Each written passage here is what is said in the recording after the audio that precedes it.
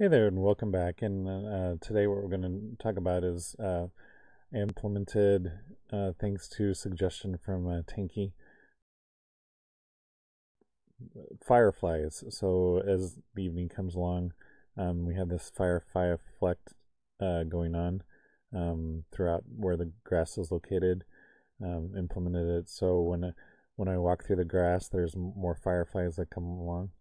I also looked at what it would take to more do like a real-time debugging. So we've made it so we can kind of turn them off or really make them uh, go more frequently, and that way you can find out what the to get the exact kind of effect you want without having to stop and start all the time. But yeah, so let's get started. So what I created was a firefly, an object, and all it has is a single sprite, which is just a white dot. Um, and what I did was create it. So we'll go through the steps. So surface Y is where it's going to actually be the depth in the world, and not necessarily where it is at the moment. Um, we're going to give it a speed.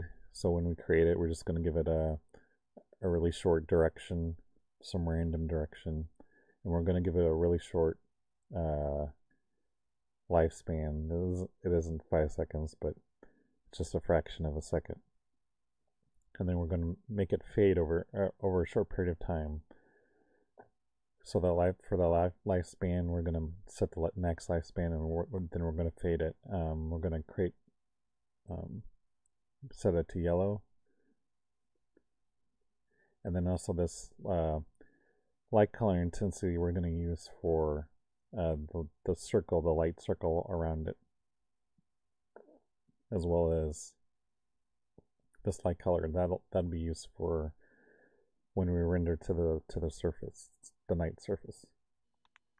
So in the step effect, what we're doing is we're actually setting the depth to the wherever we created, so that surface, and then we're going to start fading it.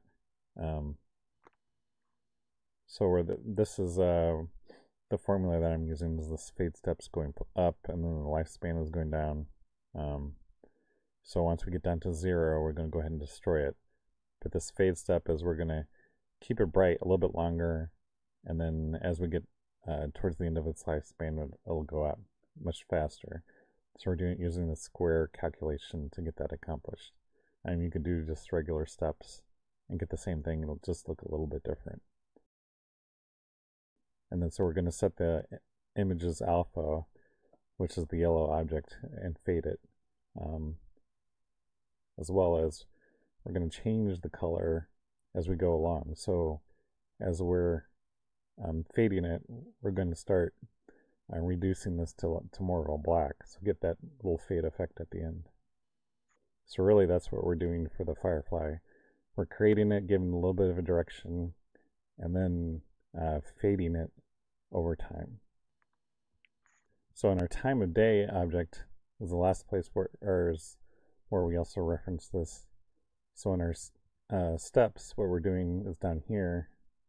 Since the firefly actually has is parent is this light source draw, we've added it to our time of day cycle, and then this way we're going to go ahead and draw the radius, the small radius, as well as add a little bit of color to it.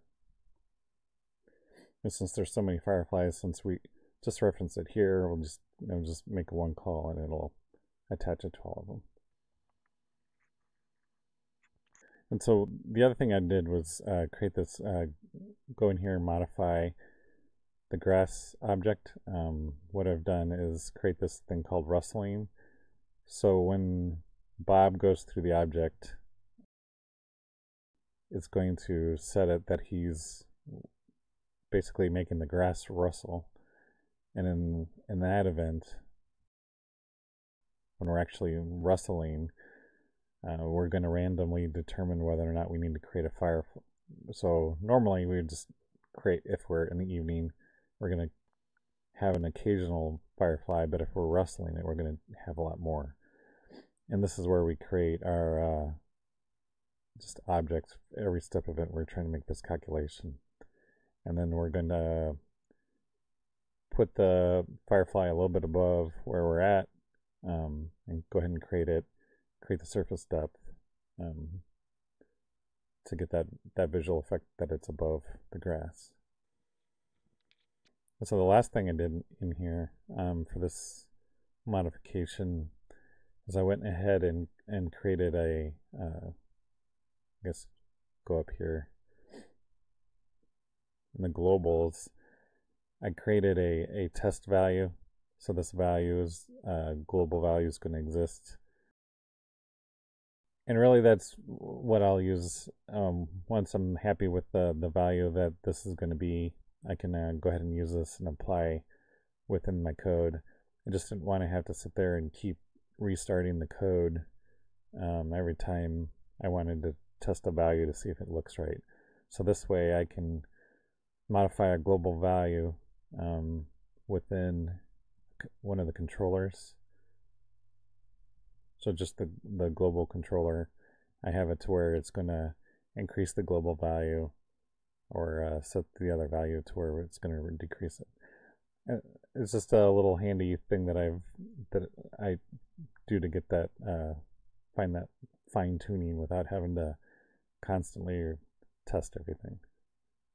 So here we go. Going back into the evening to where the lights are, the fireflies are occurring. We walk around and we rustle and more fireflies occur. So like that value, I'd probably want to modify it a little bit and maybe set it. It just seems a little high, but I still like the effect. You can kind of run through everything and look how everything kind of lights up. So our other variable, like I said, we can make them just a rare occurrence, or we can really adjust it to make them come out a lot. So just something that keep in mind as far as when you're trying to get a certain effect based on a variable. So until next time, good luck coding.